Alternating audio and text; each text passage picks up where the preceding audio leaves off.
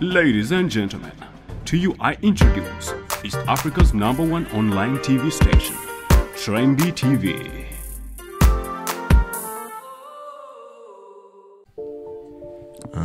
Yes, okay. My microphone power. You're watching Trendy TV East Africa, the #1 online TV station.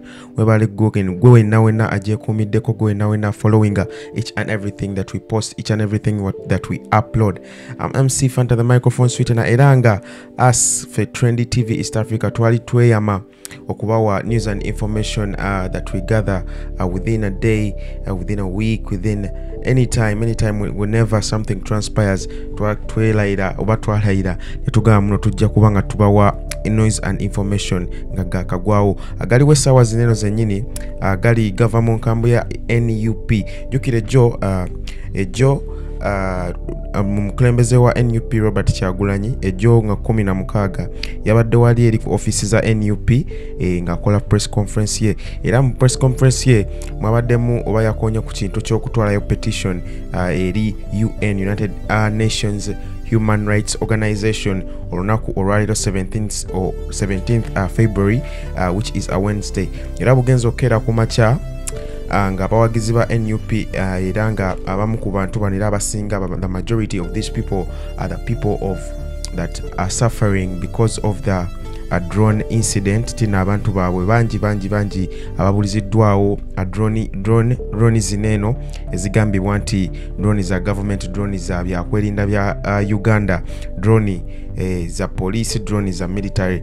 Era Robert Kyagulanyi ejo press conference yakoze yagambye agenda filing a petition era gitwaleyo ku UN offices olunaku olwaliro Wednesday. Bugenzo okukeera kugambye nga abantu bangi abali ku offices nera nga bamulindiridde aveyo mu office ye munda mwali asobole okubakulemberamu bagende batwaleyo petition eno eri eri United Nations Organization, United Nations Human Rights Organization olunaku olwaliro getwongera okufuna gagamba nti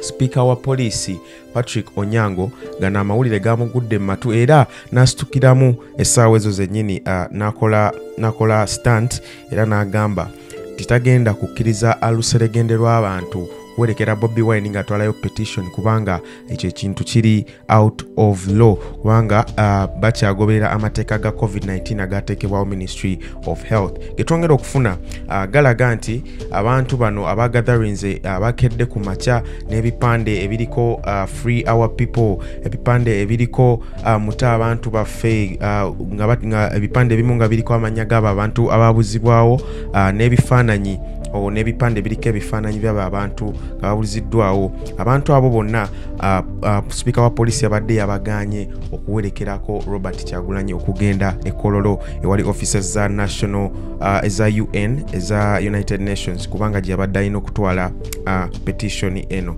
Getwongera okufuna galaga nti zigenze okuwera assaawa nga 6 nga Bobi Wine asimbula okuva ku offices za National Unity Platform era agambye abantu be okusigaza obulamu basooke basigaleko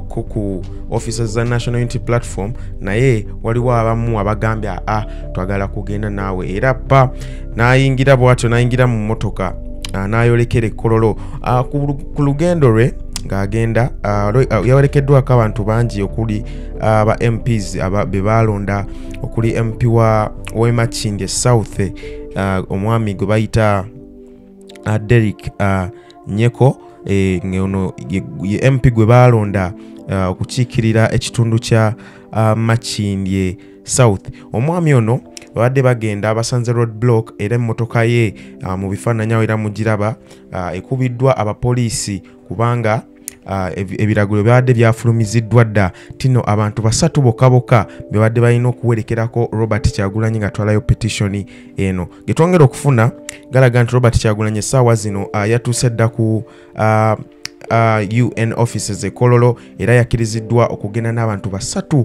bokka. Tugenda kusigala nga tukuwa ebintu ebikwatagana oba mawulire agatukwatagana ku story eno as time goes on kubanga we are still following this kubanga n'olunaku or this day okusinziira ku biragiro bya poliisi n'abannamawulire tebakkiriziddwa kuwerekerako Robert Kyagulanyi. So tukyalize okulaba Robert Kyagulanyi kyagenda otugamba ng'avuddeyo ng'amaze okulaba abakulu bano aba United Nations Human Rights Organization gye yatutte petition eno. We are Trendy TV, the number one online TV station. I'm MC Fanta. Keep it locked.